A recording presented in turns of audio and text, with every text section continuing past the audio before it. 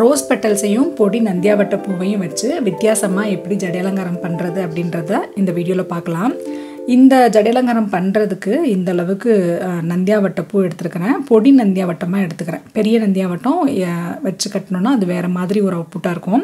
இதில் பொடி நந்தியாவட்ட பூ எடுத்துருக்கிறேன். அதுக்கப்புறமா 2 ரோஜா பூ எடுத்துருக்கிறேன். இந்த ரோஜா பூவில் இருந்து பெட்டல்ஸ் எல்லாத்தையும் மொத்தமாக சேர்த்து வச்சு ரிமூவ் பண்ணிக்கலாம். அதுக்கப்புறமா அந்த ரோஸ் பெட்டல்ஸில் இருந்து ரொம்ப பெரிய ரோஸ் பெட்டல்ஸ், அப்புறம் ரொம்ப சின்ன ரோஸ் பெட்டல்ஸ் அது மாதிரிலாம் இருந்ததுன்னா ரிமூவ் பண்ணிவிட்டு ஒரே மாதிரி இருக்கக்கூடிய ரோஸ் பெட்டல்ஸை மட்டும் நம்ம எடுத்துக்கலாம். அதுக்கப்புறமா நூலை தண்ணியில் நல்லா நனைச்சிக்கலாம். அப்போ தான் வந்து நூலை வச்சு கட்டும்போது ரோஸ் பெட்டல்ஸ் பிரேக் ஆகாமல் இருக்கும். அதுக்காக தான்.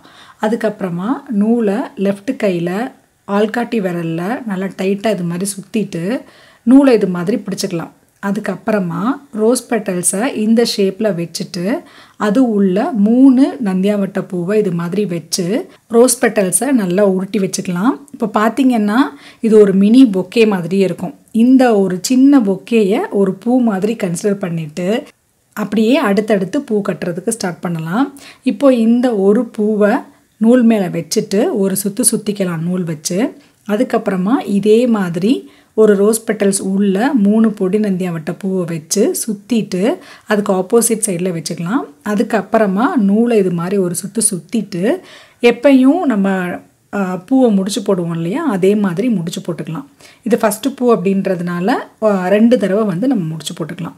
இதே மாதிரி ப்ரீவியஸ் வீடியோஸில் நான் வந்துட்டு மல்லிகைப்பூ எப்படி கட்டுறது, அதே மாதிரி ரோஜா பூ வச்சு எப்படி கட்டுறது அப்படின்றதெல்லாம் ஷோ பண்ணியிருக்கேன்.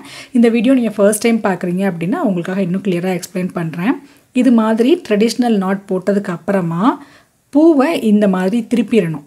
அப்படி திருப்பும்போது பார்த்திங்கன்னா லெஃப்ட் கையில் நம்ம பிடிச்சிருக்கோம் இல்லையா அந்த நூலும், ரைட்டு கையில் பிடிச்சிருக்கோம் இல்லையா அந்த நூலும் பார்த்திங்கன்னா மேலே வந்துடும். அப்போ அடுத்தடுத்த பூ வச்சு கட்டும்போது ரொம்ப ஈஸியாக இருக்கும். அதுக்காக தான்.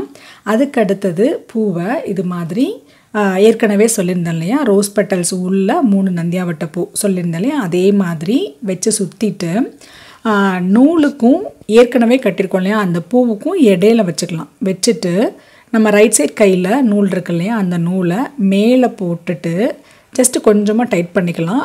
பெட்டல்ஸ் பிரேக் ஆகாத மாதிரி பார்த்துக்கணும். அடுத்தது இது மாதிரி ஏற்கனவே கட்டின பூவுக்கும் இப்போ புதுசாக வச்சுருக்க பூவுக்கும் இடையில இந்த மாதிரி நூலை விட்டுட்டு லைட்டாக டைட் பண்ணிக்கலாம். அந்த க்ரிப்பு கிடைக்கிற மாதிரி டைட் பண்ணிக்கோங்க. அடுத்த பூவை இதே மாதிரி அதுக்கு அடுத்ததாக வச்சு ஏற்கனவே சொல்லியிருந்தேன் இல்லையா அதே மாதிரி மெத்தடில் ஒரு நாட் போடுற மாதிரி நூலை வச்சு இது மாதிரி சுற்றிக்கலாம். நந்தியாவட்ட பூவை நம்ம ரோஸ் பெட்டல்ஸ் உள்ளே வச்சுருக்கோம் இல்லையா, ஸோ 3 நந்தியாவட்ட பூ வச்சுருக்கோம். ஸோ ரோஸ் பெட்டல்ஸ் வச்சு சுற்றும்போது 3 காம்பையுமே கொஞ்சம் பிடிச்சிக்கோங்க. பிடிச்சிட்டு இந்த நூலை வச்சு ஒரு சுற்றிட்டிங்க அப்படின்னா அப்போ 3மே உங்களுக்கு அந்த நூலுக்குள்ளேயே கண்ட்ரோல் ஆகிடும். அப்போ வந்து தனியாக ஒரு பூ எதுவும் உதிர்ந்து விழுகாமல் இருக்கும். ஸோ இது மாதிரியே உங்களுக்கு எந்த அளவுக்கு நீளம் வேணுமோ அந்த அளவுக்கு நீங்கள் கட்டிக்கலாம்.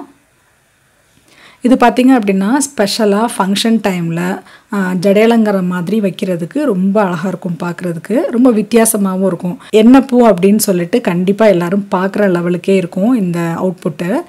இது மாதிரி ரோஸ் பெட்டல்ஸ் இருக்கு இல்லையா, உங்களுக்கு என்ன கலரில் ரோஸ் பெட்டல்ஸ் வேணுமோ அந்த கலர் நீங்கள் செலக்ட் பண்ணிவிட்டு நந்தியாவட்ட பூவையே உள்ளே வச்சு கட்டிக்கோங்க. ஏன்னா இதோட கலர் வந்து எல்லா ரோஸ் பெட்டல்ஸ் கூடயும் நல்ல காம்பினேஷன் நல்லாயிருக்கும்.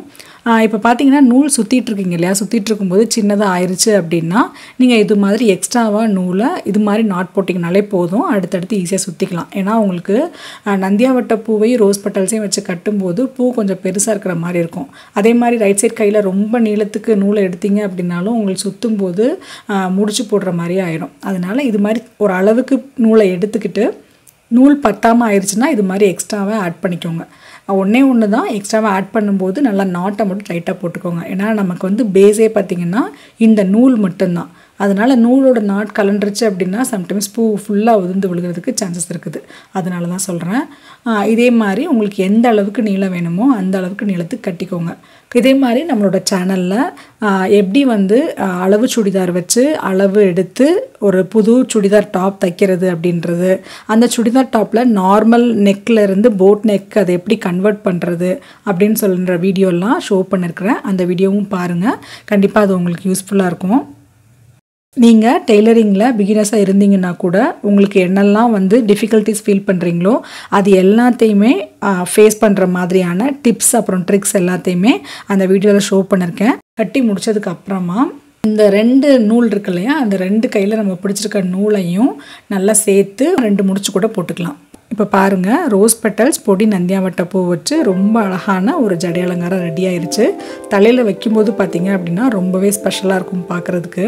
இது வரைக்கும் யாருமே பண்ணாத மாதிரியான ஒரு வித்தியாசமான ஒரு ஜடை அலங்காரமாக இது இருக்கும்.